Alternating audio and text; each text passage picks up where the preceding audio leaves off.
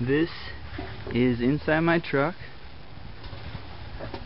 Here's a container. I've got 2 pieces of stainless steel in there. Both are connected to one of these wires coming out of the top, and they go in one. The blue one comes over, connects to the negative side of the battery. The red one goes in my cab to the switch, which I pulled around, and then back over to the battery and through a fuse.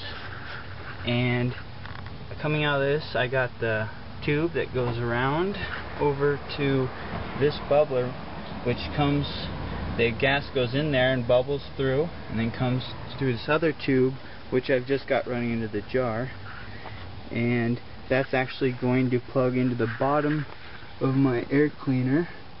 I've got a cap on there right now, but it's going right there, and that's going to go in there. See?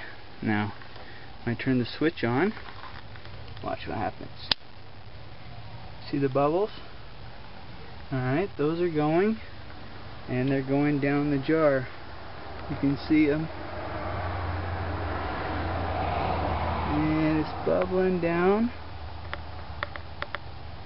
There it goes.